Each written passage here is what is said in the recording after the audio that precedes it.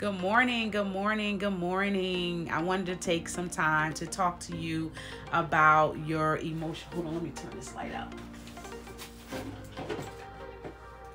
Sometimes we have so many different lights going on, you can't really focus on what's actually around you because all these lights beaming at you. Okay, so today I wanted to take a few minutes and do a quick video, and I wanted to talk about your emotional state. Your emotional state affects your attitude, your focus, it affects your decisions, and your ability to act. How many of y'all know that when your emotions are all over the place, you can't really focus? You can't really make sound decisions because you're all over the place in your mind. So what I want to do is I want to give you 5 tips, 5 things that you can do that you can apply right now to help deal with your emotional state, because the ability to manage your emotional state is a power skill and it has to be mastered if you want to be able to get the most out of your day. And one thing I want you to understand, that if you can control your emotional state, you'll be a whole lot happier and much more successful.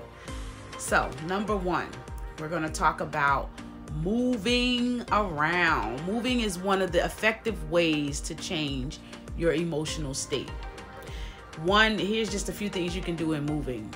Stand straighter, do jumping jacks, dance, stand up quickly, spin around, walk like a robot, run, skip, just move. Go up and down the stairs if you live in a house. Go walk up to the mailbox. If you feel like you're sitting at your desk for too long and you feel like, man, I'm starting to feel like I don't want to do anything, I'm starting to feel like I'm doing the same thing over and over again, just get up and move. Get up and walk to the mailbox, get up and walk to the corner, come back. I do it all the time, y'all. It's funny. I walk downstairs, I walk back upstairs, and then I go check the mailbox, and then I come back in. Get your body moving, especially if you work from home and you sit around all day. Next, the tip number 2, laugh. Laughing feels good. Girl, let me tell you, it's nothing like having a good laugh. Somebody that you can just talk to and they just cause you to bust out laughing. Laughter makes you feel differently and changes your emotional state quickly. Think about something funny. Watch something funny on TV like your comedian. Talk with a friend that always got jokes going around. It's good to laugh. The Bible says laughter is good for the soul.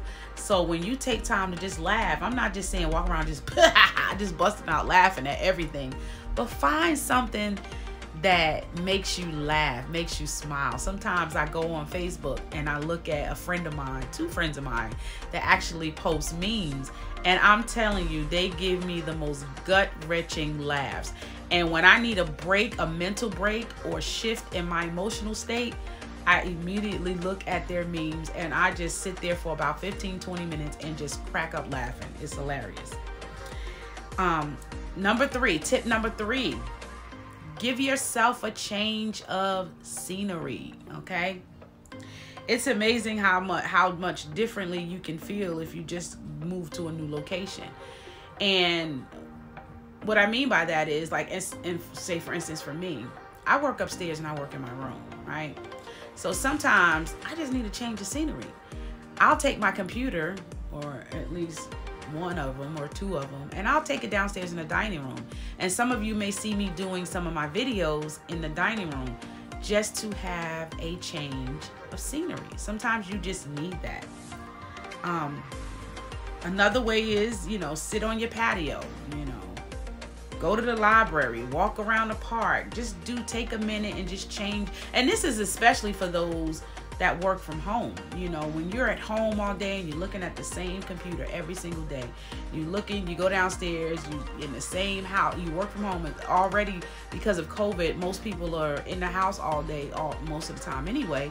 Do a change of scenery. If you have a patio in the back, go in the back patio and sit down, and take your computer with you. Change of scenery can also change your emotional state. Do something that challenges you or frightens you. I would prefer the word challenge. If you want to take your mind off your current thoughts, fears, the most effective way to do it is to challenge yourself. Strike up a conversation that attracts a stranger. You know, just go out and, like what I did yesterday. I just went out and just started talking to my neighbor yesterday across the street. I didn't even know him. You know, I just started talking to him. Hey, how you doing? How, you know, da da da da da. And I thought to myself, like, what in the world? But sometimes you need that. Sometimes you need to just get out and just, you know, and just do something out of your norm.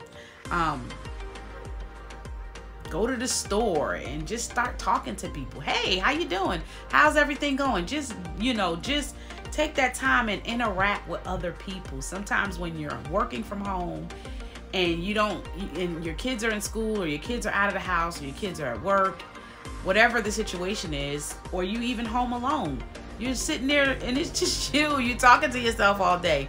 Get out and talk to other people. Do something different. Get outside your comfort zone. All right, tip number 4. Do something new, unexpected. You know, one of the things that I did was just start doing live videos. That's my way of doing something new and unexpected, because it's something that I have to push myself to do because I'm more comfortable in a one-on-one setting.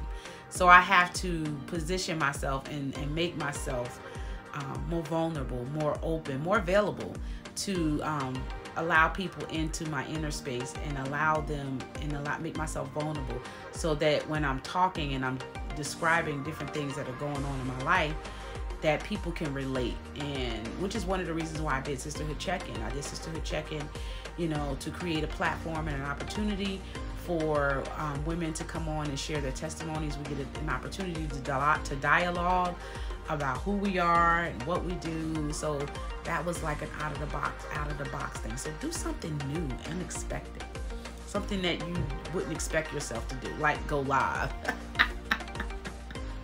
So those are my tips. I hope you enjoyed them. If you have something that you want me to talk about, make sure you click like and share and blah blah.